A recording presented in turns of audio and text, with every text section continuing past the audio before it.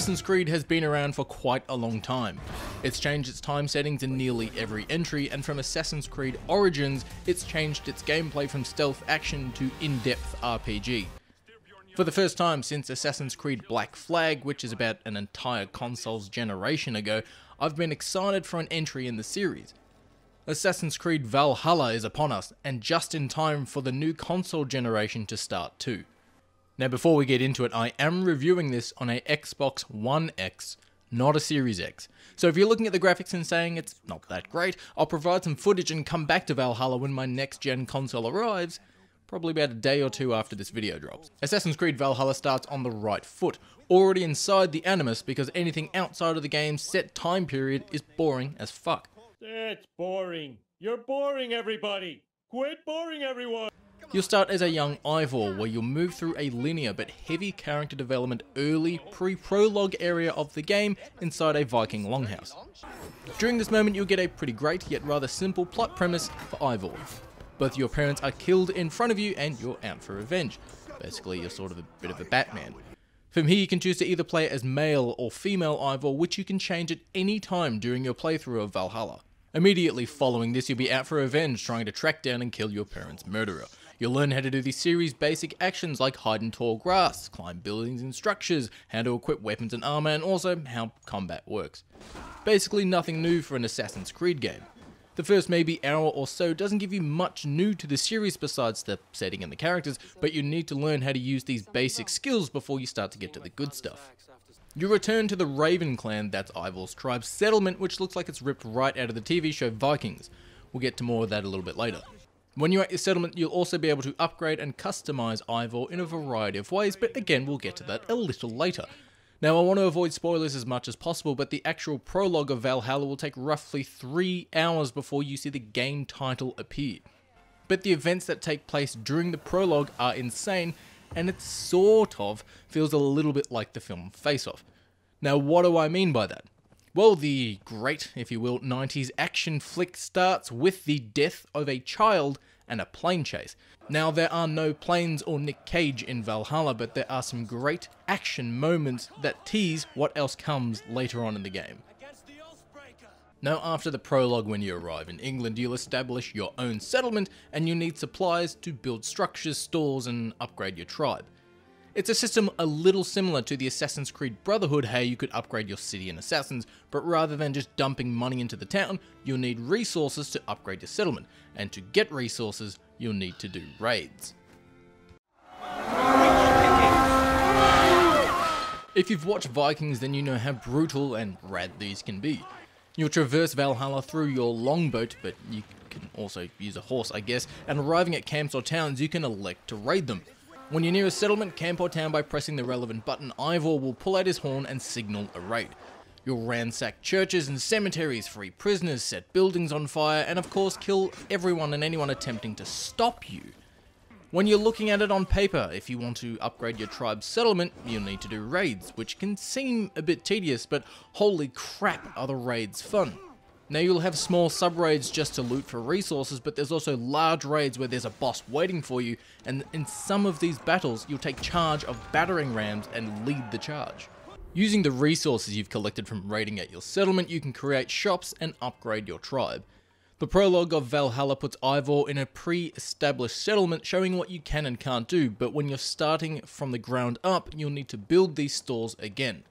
For instance, in the prologue you can go to your tribe's tattoo artist whenever you want, but when you've started a new settlement in England, you'll need to build the parlour first before you can customise Ivor again. When you're in your tribe's settlement, you can sell trinkets and unwanted goods at the store, upgrade your weapons and armour at the blacksmith, get new mounts and pets, and even, yes, get shit-faced playing drinking games. And yes, you can pet dogs and cats. Homer, are you wearing a tie to impress Laddie? Do you think he noticed? The combat of Valhalla is, in my personal opinion, way better than Odyssey, for one main key difference. Shields are back. For whatever stupid reason in Odyssey you couldn't equip a shield, but here in Valhalla you can dual wield shields, baby. Now just like in Odyssey though, there is a stamina bar which you'll need to keep an eye on in combat. Blocking, dodging and attacking uses stamina, and if you run out of stamina, you'll be vulnerable to attacks for a brief period. You've got standard light and heavy attacks and a parry ability that can stun enemies, giving you the opportunity to perform brutal finishes. Speaking of brutal finishes, anytime you perform an attack on an enemy that had killed them, Ivor will do some kind of attack that will constantly have you going like this. Gear-wise, you can equip Ivor in a variety of weapons and armors. You'll start off in rags just like in every RPG ever, not long before after getting your tribe's armor, cloak and choice of weapons. You can dual wield weapons like a crazed marauder or pick one weapon and one shield, or like I mentioned earlier, have two shields and bludgeon people to death. What I found interesting too is that if you equip your shield in your main hand and your axe, sword, flail, mace, whatever weapon in the other hand, your main hand's equipment will act as a weapon. So you'll use the shield to attack and the other weapon to defend and deflect, which I thought was pretty cool. Just like in previous titles though, Ivor somehow gets involved with the Creed of Assassins and you'll get access to a wrist blade, which he keeps on the top of his forearm rather than hidden away. The blade should ride on the underside of your arm to conceal it from your target. I have no wish to hide this. And I would rather not make the same mistake you two have. Just like in previous titles, you'll be able to assassinate and take out enemies in a variety of ways. There's even a setting in the gameplay menus where an assassination can be an instant kill, rather than just whittling away health on larger targets. Speaking of settings, Valhalla lets you customize nearly every experience. You'll be able to scale the game's difficulty in combat, stealth, and even exploration. These dedicated settings remind me a little bit of the immersion settings that we got with Ghost Recon Breakpoint in their updates. Now if you haven't played Assassin's Creed since Syndicate or Black Flag, and hey that's fine, Syndicate left a bit of a sour taste in my mouth, but that's me, the series is now completely different. You'll play as a designated character, but you'll be able to change weapons and armor and learn new skills and more. Basically it's a little bit like The Witcher now. Now there's also a leveling system, and there are some areas in the game that recommends being a certain level before you enter that area. For example, one area is a recommended level of 280 and you start at level 1. So if you're a fan of The Witcher, World of Warcraft, or well the previously recent Assassin's Creed games, then you should enjoy this playstyle. Obviously too with these games, each time you level up you don't get 1, but 2 skill points to put into a skill tree, which looks a lot like the skill trees from Skyrim. There are endless skills and buffs to unlock, but you'll also find hidden abilities around the world, which gives you special attacks like being able to fire 4 arrows at once, or turning Ivor into Scorpion for Mortal Kombat. Also, just like in previous games, you'll be able to utilize a flying contraption to scope out the area, more commonly known as a bird. Of course though, playing as a Viking, instead of using an eagle, you use a raven. The raven can be used for scouting out the area, but also for highlighting nearby resources and loot. You'll also have Odin's Sight, which is the sonar ping system just like we've used previously in other Assassin's Creed games. You'll even be able to actively toggle Ivor's hood and cloak. Ivor will basically become Batman, covering himself or herself with their cloak and hiding all of their weapons. By doing this you can blend into the crowd or avoid detection in areas that you shouldn't be in. You'll also be able to call your longboat, summon your horse, equip a torch, or just blow the horn for shits and gigs, which I did constantly while raiding.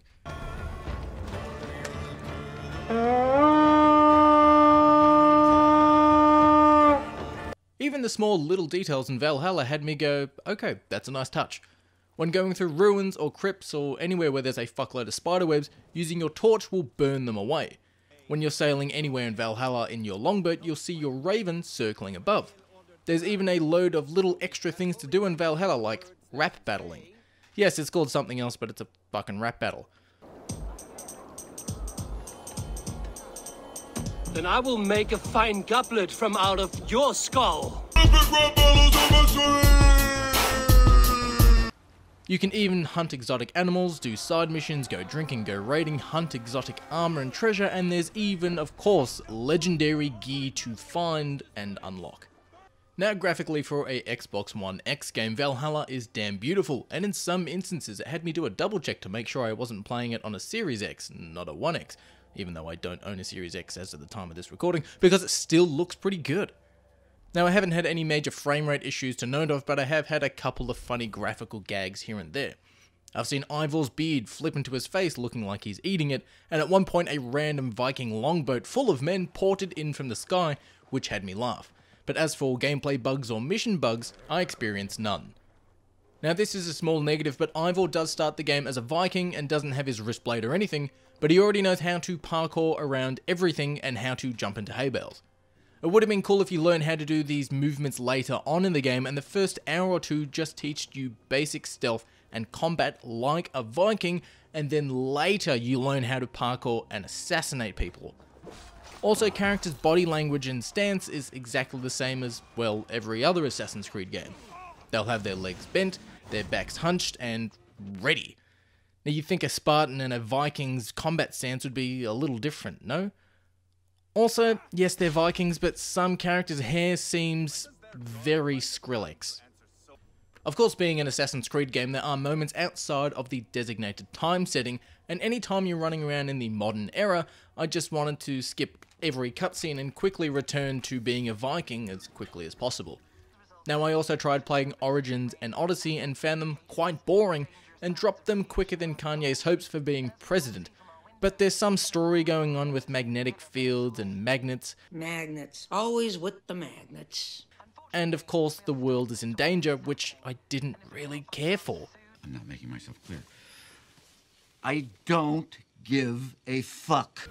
I did also find it a bit weird that Ivor is known as Wolf-Kissed, because he or she got attacked on the neck by a wolf as a child and survived, but Ivor is a part of the Raven tribe and uses ravens to see around, where it would have been cool if rather than using a raven to see around, you could use a wolf.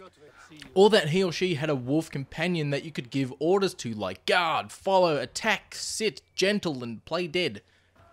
Also, for whatever stupid reason, you can't kill civilians when you're raiding. You can only take out the guards defending the settlement or the city, but if you try to kill some random monks, you'll get a warning with desynchronization. Are you kidding me? Doing a Viking raid and not killing everything and everyone is like going to a pub and not getting a pint when you order a palmy. I also noticed during cutscenes, if you're using one-handed weapons like axes or swords, they're mysteriously missing in cutscenes from your holsters, yet shields and bows remain on your back. Small thing I know, but I noticed it. Now, while there are shops in Valhalla to sell trinkets and random crap, you won't be going into towns and to weaponsmiths to sell unwanted gear and buy new ones like in Odyssey and Origins.